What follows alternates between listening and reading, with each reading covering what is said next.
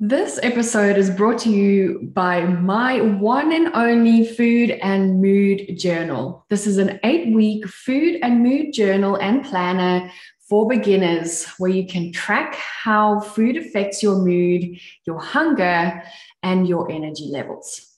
Are you sick and tired of promising yourself to stop binge eating?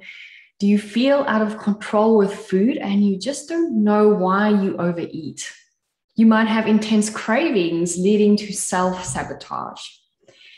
My food and mood journal is the perfect tool to help you tune into your signals that your body sends you. And by tracking what you eat and drink will help you give insight on how food affects your moods. This is an 8-week kickstart to mindful eating to help you identify the triggers that make you want to eat when you're not physically hungry.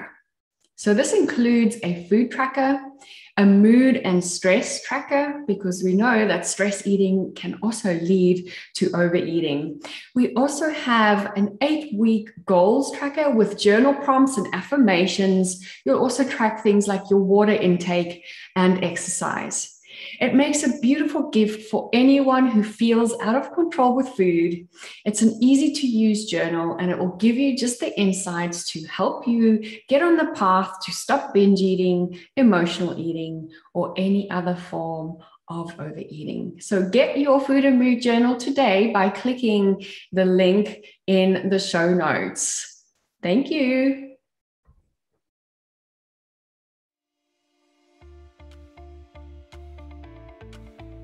Welcome to Beyond Overeating by Wholesome Lifestyle Project, the Overeating podcast, where I'll be showing up weekly to share with you what I've learned during my binge eating recovery, helpful tools such as yoga, mindfulness, and energy medicine. My name is Stell, and my purpose is to inform and educate so that you can fast track your recovery in healing your relationship with food and finally trust yourself around the peanut butter jar. Join me as I share top tips, my struggles and triumphs to help inspire or just entertain. Remember, there is nothing wrong with you if you can't stop overeating. That's why I'm here to guide you.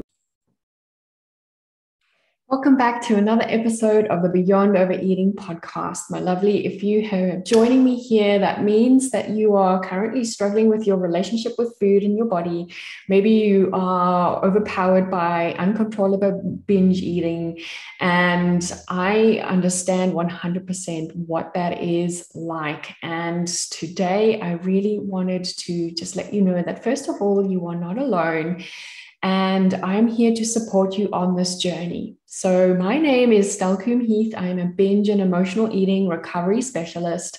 And today I wanted to share with you a few steps into self-love, seeing that it's the month of February. And this is just a great way for us to really connect to some self-love. And this does not mean that you have to radically fall in love with yourself and be obsessed with yourself, but a little bit of self-love goes a long way. And with that comes a bit of self-compassion and kindness, just a way to support yourself through this amazing, amazing month of love. And, you know, we are all beings of love and kindness. That is our true nature. However, we get so distracted with our thoughts of trying to be perfect, our thoughts of having a perfect body, that we sometimes lose our way. So look at self-love as more just a little way for you to fill your soul cup and just invest in yourself in a small little way. So self-love has kind of in the past deemed itself as, you know, having quite a negative reputation. There's also the fact that, you know, sometimes we think that if we spend any time on ourselves, then that is seen as selfish. And that's the story we start telling ourselves, that I'm too busy. I don't have time. I don't have time to exercise. I don't have time to go to the shops and buy my groceries, all the foods that I want to eat. I don't have time to take a break. I don't have time to manage my stress. And the list goes on. So we start telling ourselves these stories, and unfortunately, we believe these stories, and eventually we can burn ourselves out. We need some time to nurture ourselves, and sometimes that means turning inwards. Sometimes that means just reflecting, reconnecting with your body. We live so much in the headspace that we often forget that there is a body, and self-care is a way for us to reconnect with our bodies, especially if you're struggling with eating issues. There's this absolute disconnect with the body. So here is just a few ways for you to really get back into some self-care activities. So self-care is, it doesn't have to be complex. It can be as simple as a mindful cup of tea at the end of the day or midday or whatever the case is. And I like to use the analogy that we always get on the airplane. The first thing they tell you is, in the event that something happens, put the oxygen mask on yourself first before you help others. And this is true for our lives and our bodies.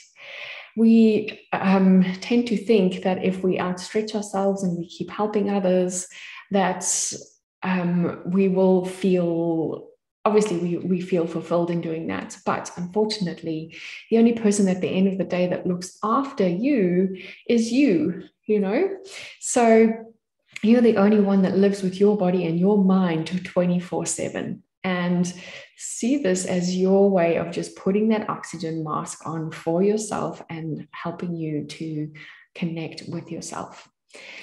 And I know that sometimes self-care might be something that we're not used to. It's definitely not something to fade away from or shame away from. I think it should actually be something that we are proud of, like really pampering ourselves. So when we feel neglected consciously or unconsciously, that's often when we can actually lean towards food. Or maybe we are just so wrapped up in our world, so thinly stretched, that is one of the reasons why we lean to food in the first place, or we've started binge eating in the first place. So when we start to bring self-care in, it allows us to slow down and really reflect on ourselves. It gives our bodies and minds just a time to relax. So here are just a few things that you can, or a few ideas that you can start implementing from a self-care perspective. Now, every person is different, so I don't want you to think that I'm giving you a whole damn list and you need to go and follow through with everything. Obviously, this is your body, your life. You want and you feel nourished in your own unique way. So make sure that you find ways that you can uniquely nourish yourself. And when I work with my clients, we actually put together personal nourishment menus for them. And that really helps to support them in the times when they feel like their binge eating is completely out of control. So the first step is to go and indulge in some pampering. And as I said before, pampering does not have to be a whole day at the spa. It can be as small as a 10-minute walk if you hardly ever have time to walk. It might be a mindful tea break. It might be buying yourself a bunch of flowers, or it might be buying yourself a nice flavored tea that you might enjoy. Something that fills your cup, and then schedule in the bigger events when you have more time. So if a massage really helps you feel amazing and just great in your body, then make sure to schedule those in your calendar when you do have time. Make sure that you pamper yourself with some time off. If you can take a half day somewhere, or even just going away for the weekend, step away from your environment, that could be amazing as well. So hubby and I, Wayne is my husband's name, and Wayne and I, we love to go camping, for example, and that really gives us time to switch off and to get away, spend some time in nature, reconnect with each other, but also just have that time for reconnecting with ourselves in a way too. So sometimes we will chat for hours, and other times we'll be reading our books quietly together. But that for us is really just how we kind of fill our soul cups. So think of something that you can do that will actually help you connect with yourself as well. And the second way, a second thing in self-care, and this is probably more important than anything else, is to stop comparing yourself to others. When you compare yourself to someone else, you take away that feeling of being complete, and we lean into lack mentality.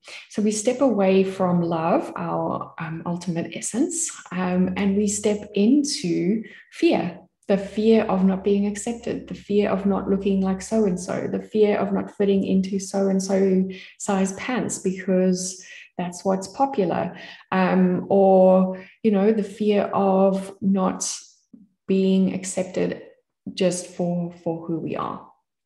But the more we compare ourselves, the more we lean into the negative fears instead of just being at home with yourself. So comparison can be such a killer for us when it comes to our bodies, when it comes to our relationship with food. And this can actually be triggering when it comes to binge eating or purging or whatever the case is for you. So focus on things that uplift you, focus on you, focus on what makes you feel better instead of leaning into, well, what is everyone else doing? So make space for yourself, understand who you are. It's almost like you almost have to fall in love with who you are once more so that you can actually understand yourself, what you like, and feel more comfortable in your own skin. The next one is to let go of perfectionism. Allow yourself to make mistakes. Mistakes are just a part of the journey. And I like to compare this to when you were a baby, right? You started learning how to walk somewhere along the line. And you probably tried thousands and thousands of times where you got up and you fell back down, and you got up and you fell back down. And through that process, you never gave up. You allowed yourself to make those mistakes, those wobbles, and that's how your muscles developed and helped you to find that proprioception so that you could start walking eventually. So mistakes are ways for us to learn. And I feel like sometimes we are so trying to be perfectionists when it comes to our eating and our relationship with food that eventually it's just too much. And we actually then give up. So allow yourself to make mistakes. I mean, Thomas Edison had 1,000 tries before he invented or perfected the light bulb. So can you imagine if he just gave up? It would have been just crazy. So see mistakes as a way with learning, and especially if that comes to food. I actually don't think that there are any mistakes with food. We just seem to create all these rules, and those rules take us into the mistakes of mistakes, I'm putting that in inverted commas, of binge eating or losing control with food. I think the only mistake we make with food is to judge ourselves and to judge our food choices and to add blame and shame and guilt once we've eaten something.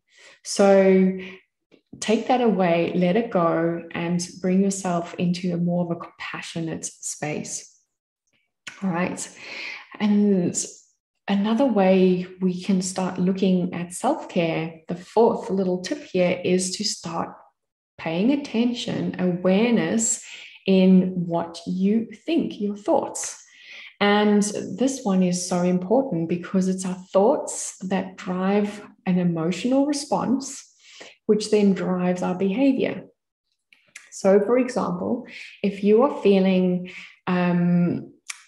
say there's a deadline at work, so that's a situation. Your thoughts are, oh my gosh, I'm not going to get this done. Oh my gosh, I am just, I'm so worried because so-and-so hasn't given me what I needed, and we are going to be late, which means there might be financial consequences, or my promotion might be riding on this. And all that means is I'm going to be seen as a failure, or I'm going to have egg on my face. And so those are the thoughts that kind of run in your mind. The emotional response here is stress, right? We stress because of this deadline and everything that's riding on this deadline. And what happens then is we feel uncomfortable in the body. So stress, for example, creates a lot of physical manifestations, such as bloated stomachs, stomach cramps, also just feeling constricted in the stomach. Maybe you feel like you can't breathe. Maybe you're in pain because your neck and shoulders are rounded to the front. So all of a sudden you now have a physical manifestation of this emotion called stress. And then we behave from this emotional space. And this behavior might be shutting out the world. It might be distracting yourself with food. It might be numbing out with social media or Netflix, procrastination, food again. So can you see how our thoughts can actually drive us into a massive panic? Instead of going, okay, there's a deadline. Here are the steps that I'm going to take to make sure that I am on time. Here are the people I'm going to manage so that I can manage expectations. I have got this. There is enough time. We can do this. So managing the thoughts in a different way is how you can start doing that. And so hopefully that is just a small example of how you can start shifting your thoughts into a more rational thinking. If we can manage our thoughts, we can start managing our food urges as well, because that's about awareness. The last one I wanted to talk about here is your relationship with your body. And I understand that our relationship with our body is a very, very complex thing. So self-love can be quite what is the word? Uncomfortable when it comes to our bodies. And I 100% understand this, going through years and years and years of this love-hate relationship with my body. But being more accepting of your body can actually help you feel more comfortable in your own skin, can help you feel more free. And it can also, in many cases, actually stop the binge restrict triggers. So there's a little 3-step process that I like to do with regards to body acceptance. I'm not saying you have to love your body right now, but accepting your body goes a long way emotionally to just feel better with yourself.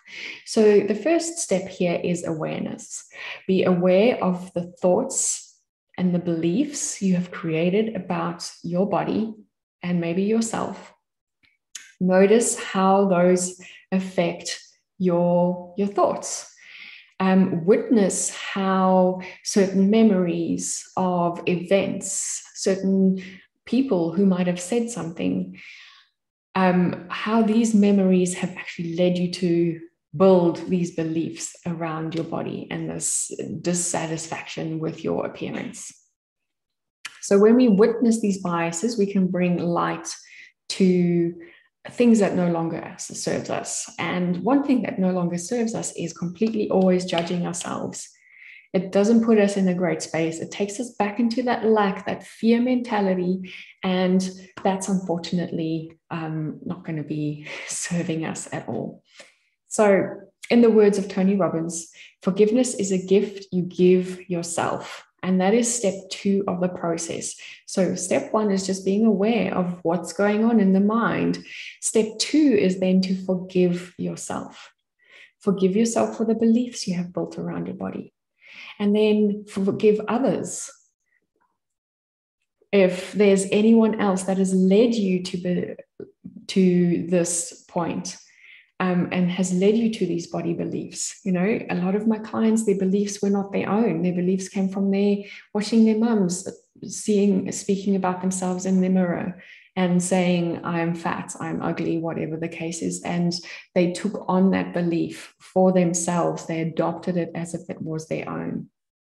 So here's a little forgiveness ritual that you can do. And for this, you're going to need about 15 to 20 minutes. So give yourself time, create a little space, light a candle, and make sure to have pen and paper with you. So if you want, you can also put on some nice healing music, like the like ocean sounds. That's really going to help you just feel connected. I'd like for you to just light a candle and gently find a comfortable seat. And using your pen and paper, write a little forgiveness letter to yourself, the situations or anyone who has influenced your negative relationship with your body. And then once you've done that, really close down your heart. Breathe in for 5 counts. Breathe out for 5 counts. And just imagine yourself standing in an ocean and let these things that you need to forgive, imagine the ocean gently washing this away, washing away everything, all these beliefs, all these thoughts. It's gently melting away into nothingness. And then say the words, I forgive you, as many times as you need. Saying, I forgive you to yourself. You can bring your hand on your heart. Say, I forgive you. I forgive you, Stell, for pinching my hips and saying negative things about my body. I forgive you, Stell, for always hating what you see in the mirror. Or whatever you want to bring to that forgiveness statement. This is your process. And then what I'd like for you to do is gently just notice a cord, like a cord coming out of your body. And this is what we call an energetic cord. This energetic cord is this energy of the self-hatred, the body shame, the body bias, the judgments. Imagine this cord pulling away from your body. See this cord, and I would like for you to imagine having golden scissors or a golden sword in your hand and gently cut that cord, release it, let it step away from you. Break all ties from these beliefs. And then just spend a few moments feeling what it feels like to have released and let go whatever was holding you back. Okay. The next step is acceptance. So once you've done that, once you've cut the cords, it's time for us to just bring in something new. And here, what I'd like for you to do is, again, take out your pen and paper and write a little letter of gratitude for your body. And I know this can be difficult, so start by focusing on function instead of appearance. So thank your feet for letting you walk through life, your arms for letting you hug your family, your eyes for letting you see the beauty in the world. So I'm going to end today's podcast off with a gentle reminder from Louise Hay. And Louise said, Remember, you've been criticizing yourself for years and it hasn't worked. Try approving of yourself and see what happens. So there you go, my loves. There's quite a few little insights and tips that you can take on as self-care here in February. I hope that you apply these steps as much as you can. So because it's the month of love, there is a self-love challenge that we will run in the days running up to February. So I'll put the link to sign up to the self-love challenge it will either be self-love or body love challenge. I'm still just putting together the final little bits. So as I record this, it's still a bit of a secret, but by the time this podcast is launched on Wednesday, you will have somewhere to sign up for February self-love or body love, whatever the challenge will be.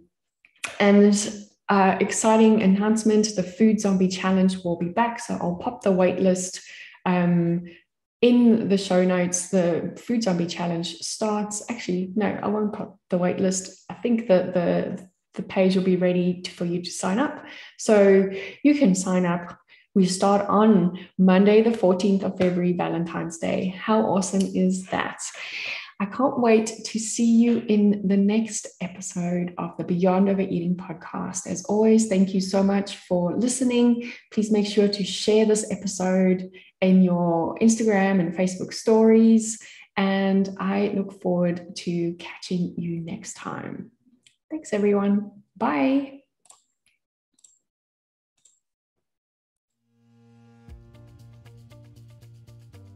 Thank you so much for joining me today, and don't forget to share this with all your friends. You can do this by adding this to your Instagram story and tagging me at Wholesome Lifestyle Project, or by simply telling them about it. If you could rate and review on whatever platform you are listening, this will go a long way in helping me get this podcast out there so that I can share my message and help as many women out there struggling with food issues as I can. Don't forget, you can follow me on Instagram on Wholesome Lifestyle Project or connect with me on LinkedIn. My name's Coombe-Heath, and that's where you'll find me on LinkedIn. I'll talk to you soon. Bye.